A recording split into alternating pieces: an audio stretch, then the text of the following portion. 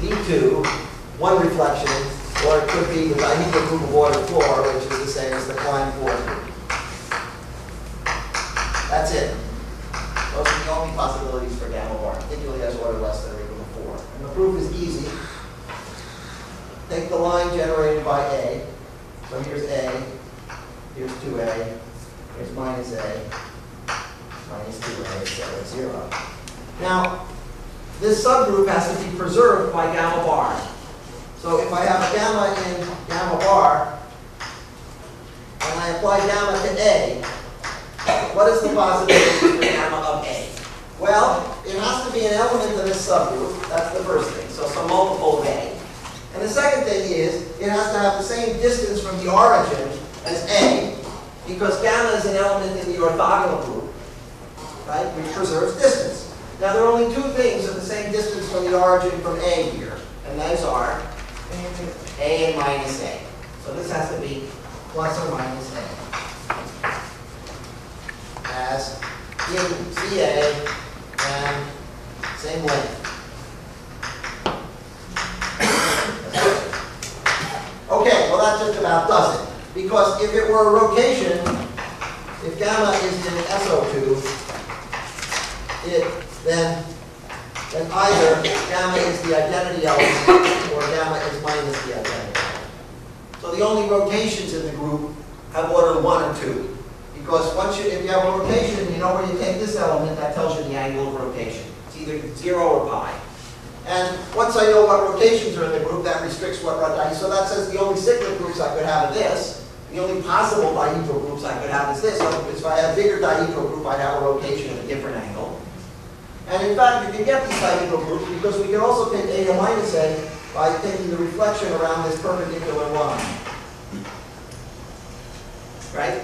And that commutes with the rotation through 180 degrees. So the group could be either just nothing. It could be the rotation, that would be C2. It could be the reflection around this line, which would be the group D2, or it could be the Klein 4 group where you both rotate and reflect. Those are the only possibilities to take A to minus A. Okay? So once I know that the lattice is of this form, the subgroup is very seriously restricted. And finally, last time, we showed that if L is equal to ZA plus DB, then the only possibilities for gamma bar are Cn, 2n, where n is equal to 1, 2, 3, 4, or 6. So again, the largest group we could have would have order 12. Here, the largest group we could have is of order 4. And I gave you one proof of that based on the quadratic polynomial satisfied by, my proof last time was saying if gamma is in gamma bar is a rotation. So again, to prove these things, you only have to show that the only rotations in gamma have order 1, 2, 3, 4, 6. Because if I had a different dihedral group, it would have rotations of order n in it. Right? D2n has a rotation of order n. So if I have a rotation, I just have to classify that. And I look at the characteristic polynomial of gamma.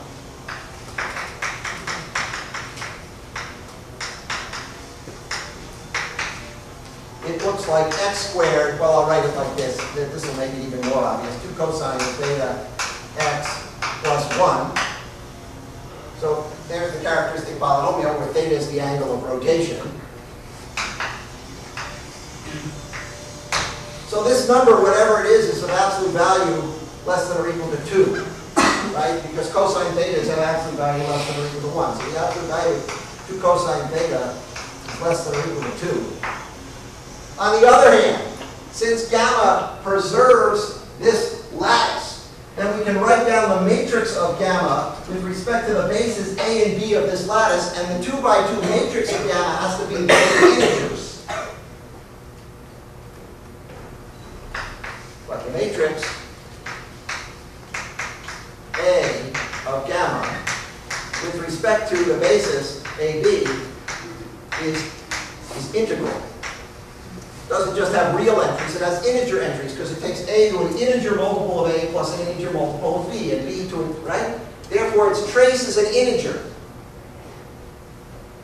So, integral trace So therefore, whatever this angle is, 2 cosine theta is some number between -2 and 2, which is an integer.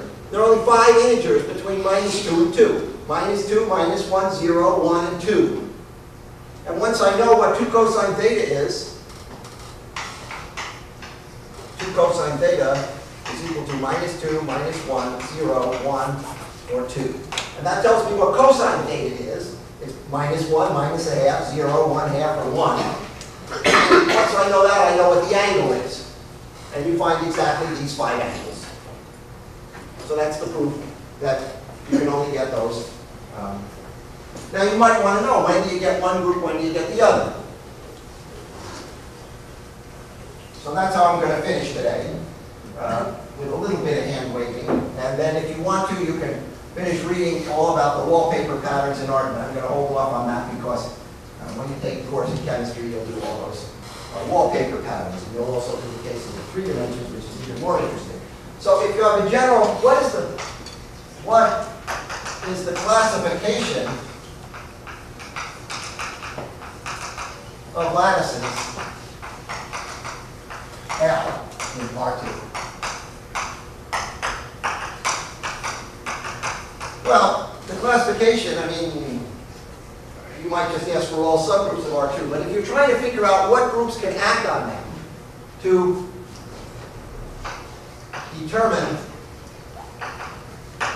what gamma bar can be, what automorphisms you can have. If I change L and I act on R2 by an element in the orthogonal group, that doesn't change the possibilities for gamma bar.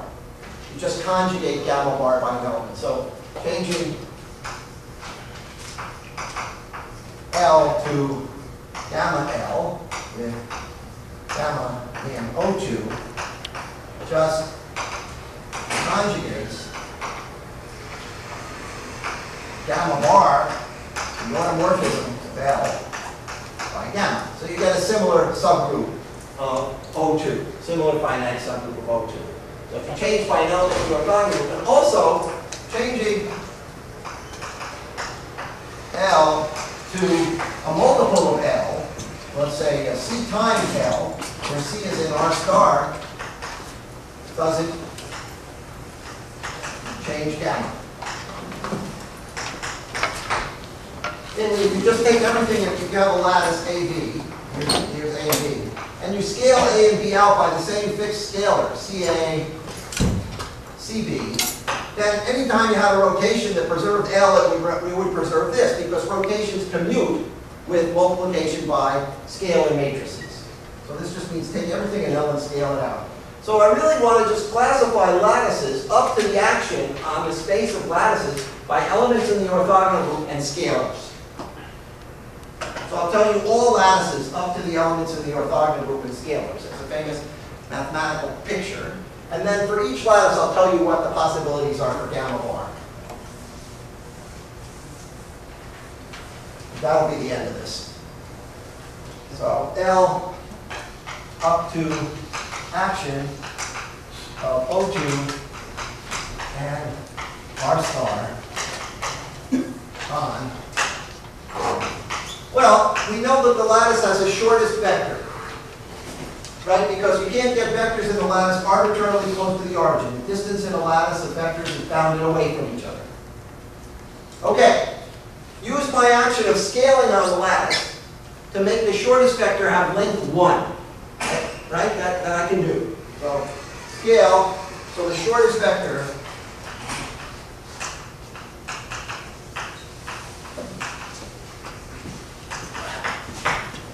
use R star to scale, so shortest vector has length 1. And then I really only need positive reals for that.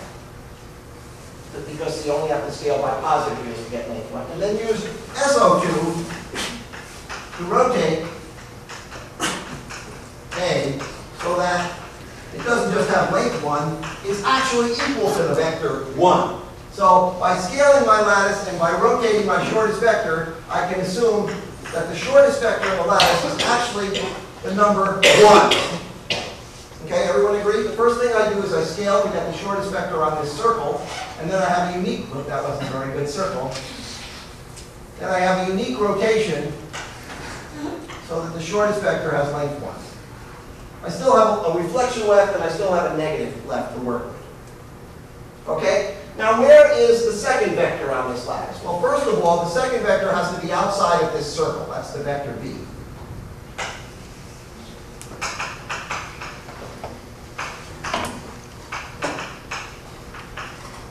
The first thing we know is the absolute value of b has to be at least 1.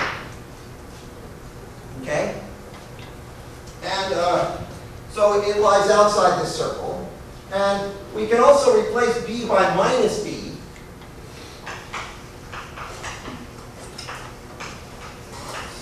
Which gives the same subgroup, ZA plus DB is the same thing, to make sure that its imaginary part is positive. We know its imaginary part is non-zero. I'm sorry, its second coordinate, the y coordinate, is non-zero. Because if the y coordinate was 0, it would be linearly dependent with A. But we know A and B are linearly independent. So wherever B is, it's either above here or it's below here, but it's not on this line. So by replacing it by minus b, we can assume that the y coordinate is positive.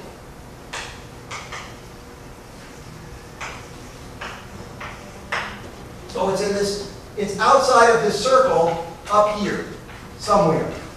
And finally, we get the same subgroup. So this doesn't affect, we're really interested in what this subgroup is. We can also replace b by any multiple of a, and we'll still get the same subgroup. So replace b by a multiple of a to shift it back so that its x-coordinate lies between a half and minus a half.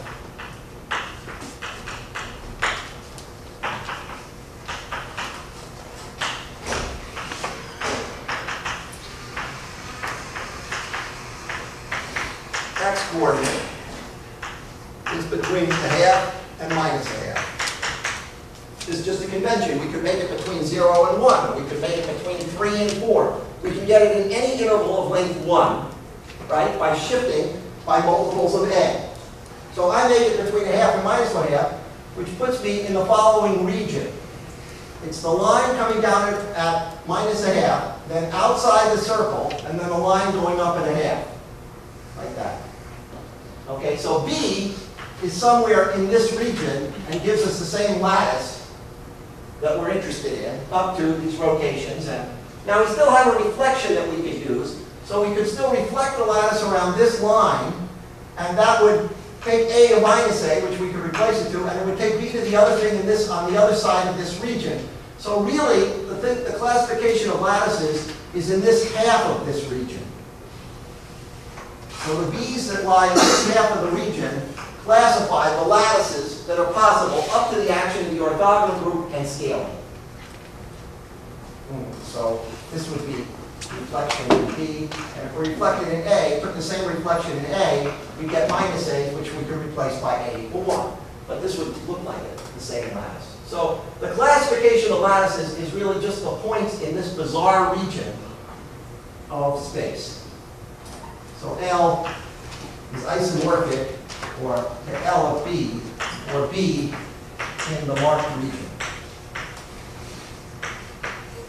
Where L of B is Z plus ZB, because we're using the vector A is equal to 1. And, yes? How do you know that when you add or subtract multiples of A to get B's x-coordinate between negative a half and a half, that B still has length greater than or equal to 1? Ah, very good. Then you have to translate it back up. Very good point. Namely, I could have started out here, and then I could have translated it back into here, and then I'd have to replace it by the vector on the other side of it. You're absolutely right. There's a subtle point that in the translation of such elements, you might end up inside of the circle, in which case you'd have to replace the lattice by the lattice where you scaled again and took that vector to 1 and saw where the vector A went. But I'm asking you to believe that this process eventually lands you in this region. It's not completely obvious. Thank you. That was a subtle thing I was trying to line over. Yes? Why is there a problem if A is the shortest vector of the lattice? Because in the translation you might have gotten to a shorter vector. But Very good point. Very good point. Namely, if we started with a vector in this region, yeah, I think that's the answer to your question. Thank you. I'm fudging it. Namely, we cannot, by any translation, none of these vectors are legally inside the circle because our assumption was that we had already set the lattice up so that A was the shortest vector. Therefore, no matter what vector we replace B by, it still has to have absolute value bigger than 1. So that if we had started off with a lattice out here, there would have been a shorter vector than A in it. Namely, the translation of this back over here. And we would have been with the incorrect vector A. Thank you. But then by the same reasoning, your statement that L is isomorphic to your little region. Yes. Then you can certainly choose a B in your region such that you get a problem. A B in this region, I have a problem? How? All these B are length longer than A. And any translate of them has length longer than A. By A. Are you considering B like a rotation? No. B is the second lattice Oh, vector. okay. So the lattice would be generated by 1 and B.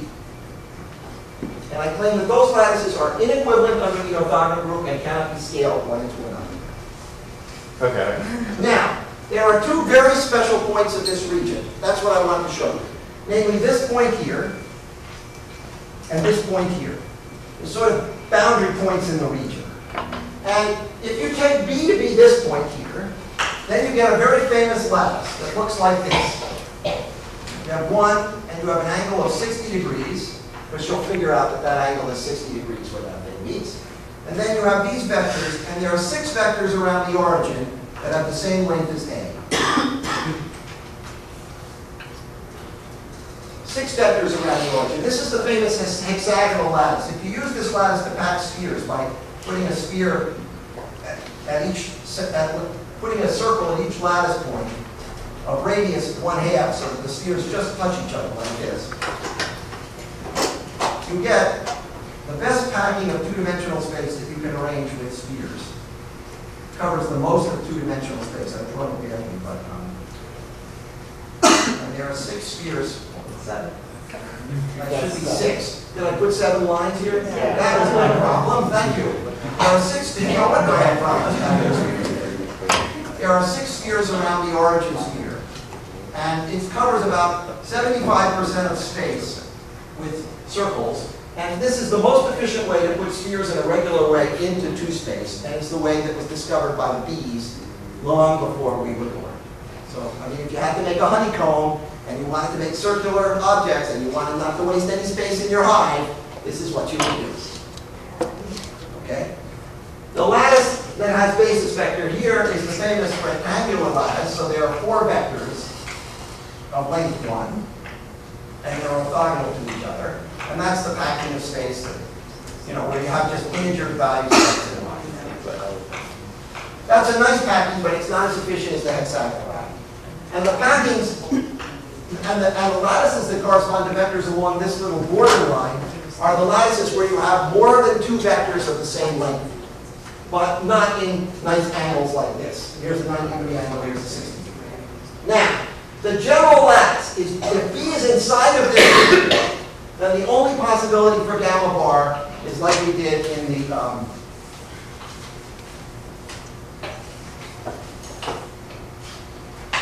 if B is inside of region. Actually inside, namely not on this boundary point, not on this boundary circle, not on this boundary point, then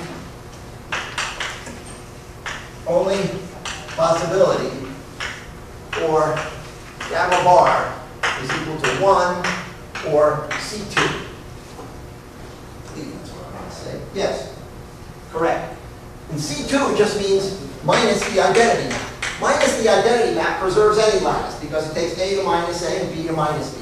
But there are no rotations that preserve the map because any rotation would have to take A to a vector of the same length as A. And so this group is really the group I should have called, sorry. Yeah. The only vector of the same length as A is minus A. And the reflection doesn't work because it takes B out of this region, so it's C2. if B is orthogonal to A, so your lattice looks like this. So that would be a vector along this line. Then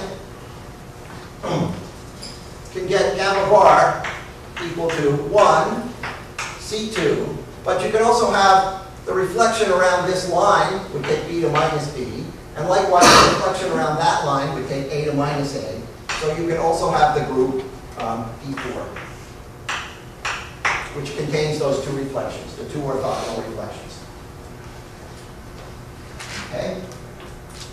Or it could be a subgroup of D4, it could be one of the reflections and not have that rotation in it, so it could be D2 or D4. And the only lattices that have extra rotations in them are these two lattices. So this lattice, we can have gamma bar equal to 1, C2, and there's also a rotation of order 4, C4, and it could also be D4 or D8. And this lattice, the hexagonal lattice, you can have gamma bar equal to 1, a rotation of order 3, C3, C6, a rotation of order 6, takes this vector to that vector, or you can have D6 or D12. And these are the only two lattices which you can get a large group gamma bar for. But here's C2. Oh yeah, of course, C2. Yeah, I'm sorry, C2. Yeah. Of course, you can always rotate the thing. That's minus C1, that's in any lattice, and likewise. But not D4, because you haven't got an orthogonal. Oh. Okay? So these are the possibilities for gamma bar for the hexagonal lattice. These are the possibilities for gamma bar for the square lattice.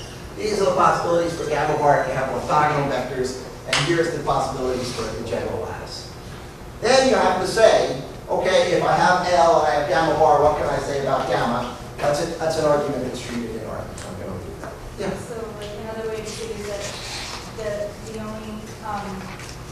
only have extra rotations in those two pieces. Exactly right. Exactly right. But you only two angles and divide two sides. Exactly. Namely, we proved that if we had a rotation in the lattice, it can have order 2, 3, 4, or 6. Okay? Here we have rotations of order 2.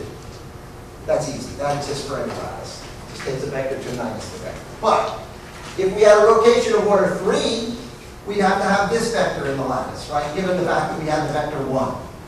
If we have this vector in the lattice and you add 1 to it, you get this vector in the lattice. So we're already in the hexagonal lattice case if we have a rotation of order 3. Likewise, if we have a rotation of order 6. And if we have a rotation of order 4, and we have 1 in the lattice, we have to have this vector in the lattice. Okay? When I write 1, I should be writing 1, 0. I keep writing 1 because I'm thinking of this plane as the complex plane. It's best to think of all this really, and you get to this when you do complex analysis, it's best to think of this as a subregion of a complex plane. And I'm sorry, I keep writing 1, and I think of this as I, and I think of this as a third root of unity, which is a sixth root of unity, which it is. And this is the element of trace. 2 times the cosine theta is 1, and here 2 times the cosine theta is 0, here 2 times the cosine theta is minus 1, and here 2 times the cosine theta is minus 2. Okay, so this is a combination of our classification of lattices theorem and our description of what the order of a possible rotation could be. Okay. I back off of this, but I promise you as you guys go on and you study, it turns out that this region is central to the study of number theory. And what we'd really like to know is what that region is for lattices in Rn. And we know it for all the way up to about 8 dimensions, and then it's just vast ignorance. So we would very much like to have a classification of all the lattices, ZA1 plus ZAN, inside of Rn, up to scaling and ON. That's one of the most central objects in modern mathematics. And we know this for n less than or equal to 8. We know what this region looks like, what its topology looks like, everything. And past that, it's the, I would say, the main open question in number theory. So you should at least be exposed to it in R2. This is related to work on sphere packing. And many of you may know that Professor Elkes in the department made a big breakthrough about 5 years ago on constructing very dense sphere packings of high dimensional space. As I said, the hexagonal packing is the best packing known in two-dimensional space. It's going to be proved pretty soon that we know the best packing is in up to 8 dimensions, and in 24-dimensional space we know the best packing of spheres. And the other spaces we don't know how to pack spheres, and since we don't know the dimension of the universe, this would be a good thing to work out in all dimensions just in case. Even in 3 dimensions, it was only recently proved that the packing of spheres that you see on any New England common, where they stack cannonballs, by first taking the hexagonal packing in one layer, and then stacking balls on the holes in that layer, and then stacking balls on the holes in that layer. So that's also the way you'll find oranges stacked at Haymarket. That's the best packing of spheres in 3 space. So that's been known since the 15th century, but no one proved it mathematically. And there's a horrible proof out there now, which I'm very unhappy with, but it's a proof which uses the computer to analyze thousands and thousands of possible cases. Turns it into a linear programming problem. And it would be extremely nice if one found a nice proof of the fact that physicists and chemists have known for many, many years that this is the best way to pack spheres in 3 space. Anyhow, Professor Elkes has got this great method where he'll determine the best packing of spheres in 8 and 24-dimensional space, those are particularly nice dimensions. Okay, now let me go on with a little bit of language because it's something we've been using all the time. We've been studying the action of the group G, which is R2.O2 of motions on R2. Now R2 is just a set of points. And we might want to study group actions on a set. That's the general group G acting actions on a general set S. And develop some language for it because it comes up all the time in mathematics. So a group action on a set is a mapping from G cross S into S. If you have an element if you have a pair, G and S, it maps it to what the element of the group does to the element in the set. And it has 2 basic properties. The identity is the identity map of the set. So E of S, E of S, for all S. And it's associated. If you take GH and you apply it to S, that's G of what you got by applying H to S. So when you look at this group of motions on R2, this takes a vector S, goes to the vector AS plus B, where you have the element B, A of S. Is AS plus B in this case. But we could take different sets here. We could also take the action, of G on the set of lines L in R2. Because if you act on the points of R2 by the group of motions, it preserves lines. This action preserves the points on a line. Takes it to another line. Or we could take the action of G on the set of triangles.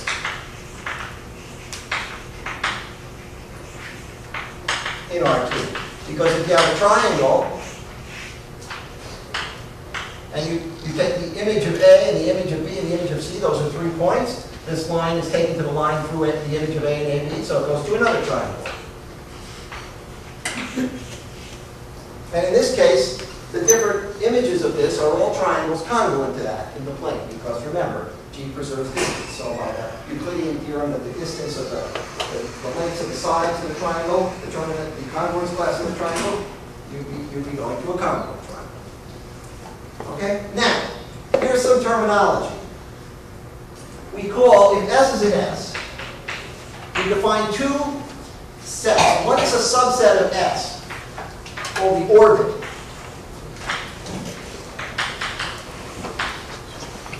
And the other is a subgroup of G, called a stabilizer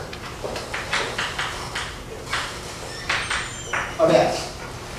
So OS are all the points that G takes S to. So this is the set of S prime equal G of S. Some G and G. And the stabilizer is the subgroup that fixes S.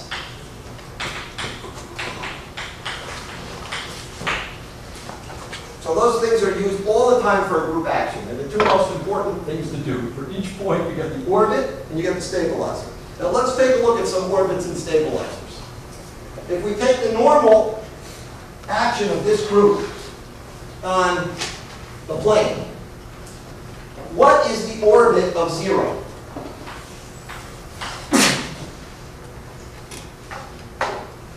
What points can you take to 0?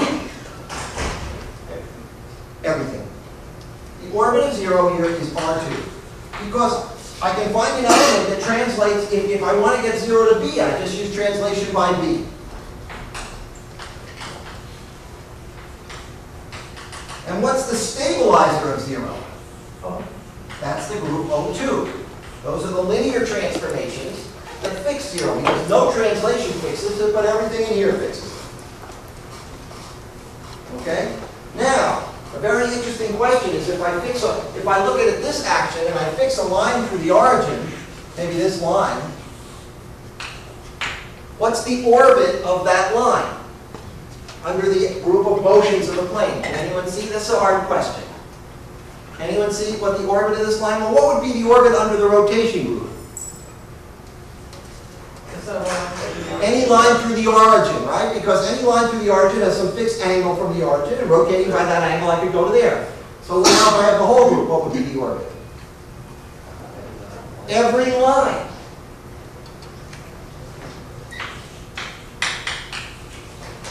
OL is equal to S. Because if I have any line up there, I can translate it to a line through the origin. It has some fixed angle, then I rotate L to that angle. So this is a case where I can take any line to any other line. In this case, I can't take every triangle to every other triangle. Because if I had a triangle like this, I couldn't take it into a triangle like that. They're not congruent with each other. So the orbit here happens to be the triangle's congruent to this. I'm not going to prove that. So sometimes the orbit is a subset of S, and sometimes the orbit is all of S. If the orbit is all of S, we call the action transitive.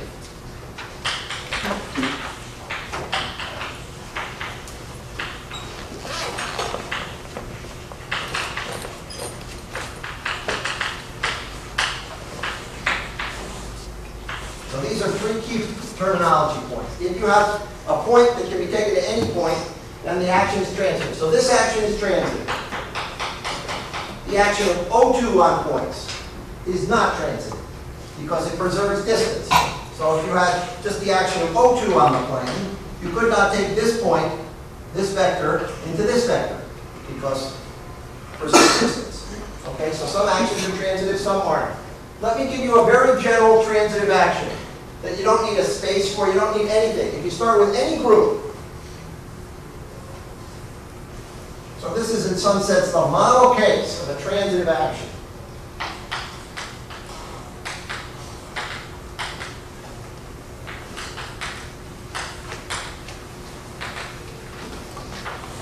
Take G to be your group, any group. To take H to be any subgroup of G, any subgroup, and let S be the set of left cosets.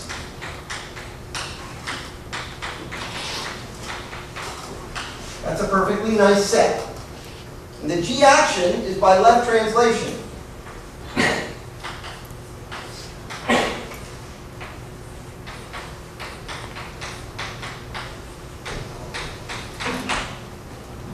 It acts on the set by taking a coset to the translated coset.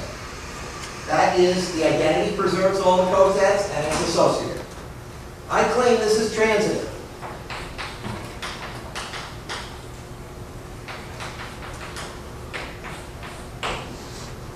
You agree? Well, I just have to find one coset that I can take into anything. And if I take the coset H, and I want to take it to the coset AH, I just translate by A. Okay.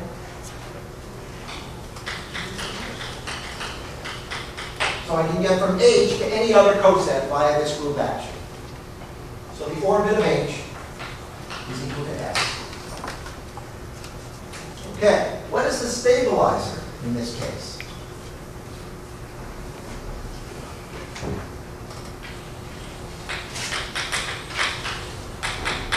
The set of elements in G that fixes the coset H. So this is the set of elements G, such that GH is equal to H.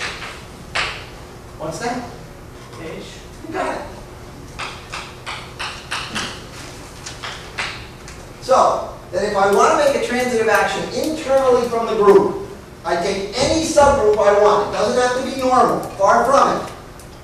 I take the set to be the set of all cosets.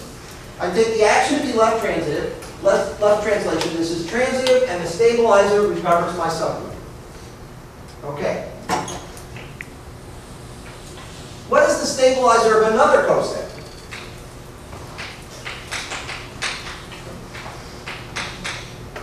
Well, it's the set of G such that GAH is equal to AH.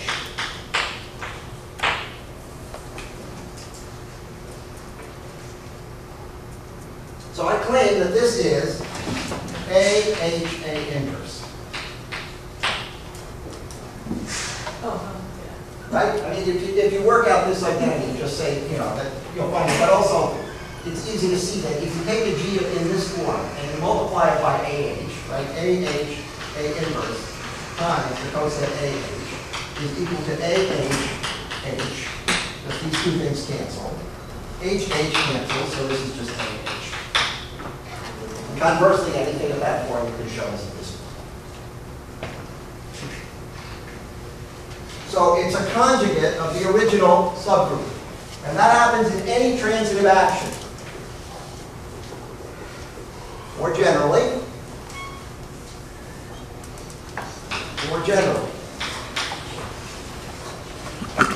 if G acts transitively on S,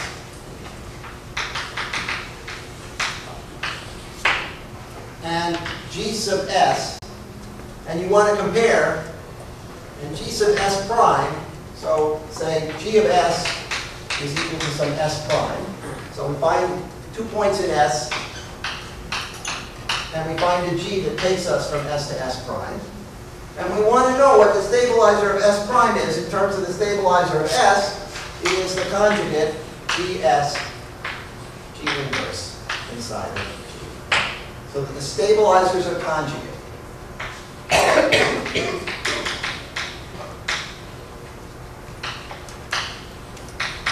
So again, this is a triviality if you work it out, but just see it. So suppose I have something that stabilizes S. So here's an element in GS. And I want to see that an element of this form stabilizes S prime. Well, G inverse takes S prime to S. Then I have an element that stabilizes S. Then I go back to S prime by G. So it's clear that this is contained in the stabilizer of S prime.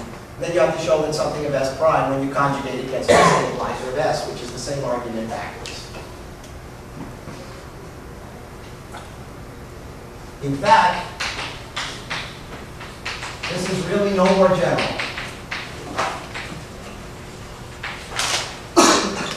than the previous. And this is the surprising thing I want you to take out of this lecture. So we have this very general notion of a G action on a set.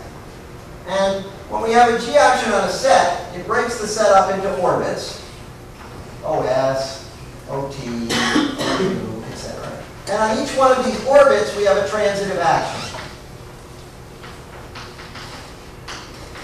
So if you want to break up any action, it's broken into a bunch of transitive actions. So the key is to understand what a transitive action looks like.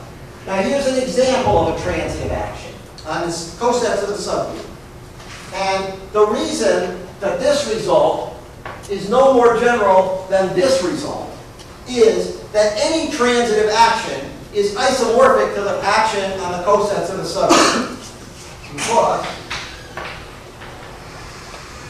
if G acts transitively on S, and S in S has stabilizer G sub S, then there is a bijection of G sets, so sets with a G action, the things that we're looking at now, between S and the cosets of GS. G mod GS is bijectively identified with S. That takes an element here, and it maps it to the element G of S. Now you see that that only depends on its coset mod GS, because if I modify G by multiplying on the right by something that fixes S, this element is still well determined. Right? First I apply an element that fixes S, I stay at S, and then I apply G. So this is well defined.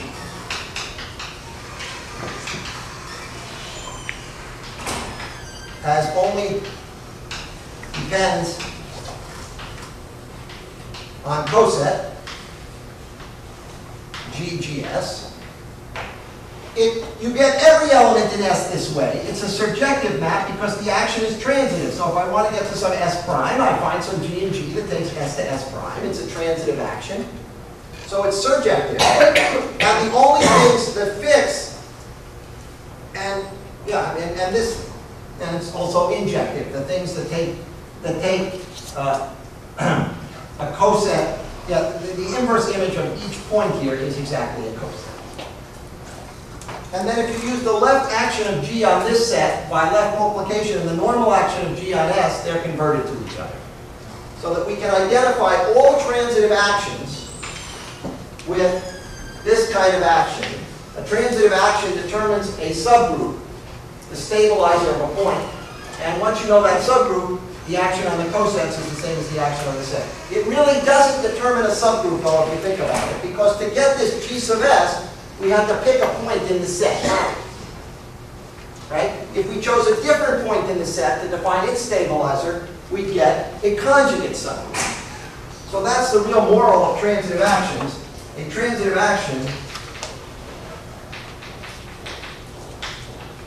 is exactly the same as a conjugacy class of subgroups. GS and G. And so, every time we have an action of G on a set, we break it into orbits, and to each orbit we get a conjugacy class of subgroups such that the orbit is identified with the action on cosets. Now, so far we haven't had too many interesting actions, but we're going to get a ton of interesting actions coming up.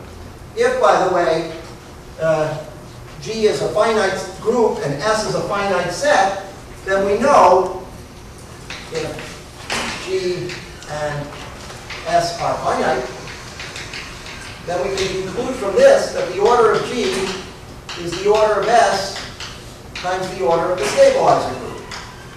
Because the number of elements in this set is the same as the elements in S, and we've already proved that for any subgroup, its order times its index is the order of G. So we get a little counting formula. And we're going to use counting formulas like this for all kinds of interesting G actions. So as I say, this left translation is a stupid action, but we could have G act on itself as an example of an interesting action where we're going to do all kinds of counting formulas. G acts on S equal G by conjugation. Namely, S goes to GS G inverse. Here the orbits are the conjugacy classes. And we're going to want to count, and G sub S is the centralizer of S. And S is equal to the elements in the group such that GS is SG.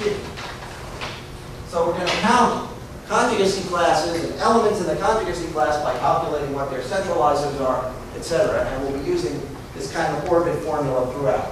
The rest of the talk, the rest of the stuff on group theory, we're going to leave Euclidean motions. We're going to go into the abstract theory of finite groups, counting conjugacy classes, what are called the Celoff theorems, predicting the existence of subgroups of certain order.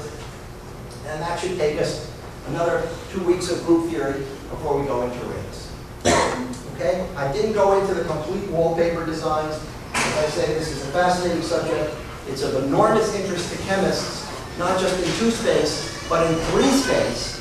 Because if you can imagine the same problem in 3 space, where you look for lattices under the orthogonal group of dimension 3, up to translation by things, That might be in the forms of crystallization in atoms or in molecules, and the chemists have made a complete classification of the discrete subgroups of the motion groups in free space.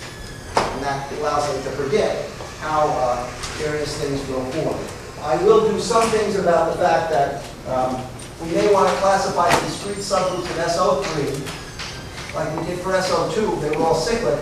For SO3, you get some very interesting discrete groups. In particular, A5, the alternating group on 5 letters, turns out to be a discrete subgroup of SO3. And that's the group that's recently been promoted as the model for the universe, which I think we ought to be all cool up about. So I think I will tell you about A5 being a discrete subgroup of SO3 and how you get the model for the universe that's just been proposed, even though I believe it's false.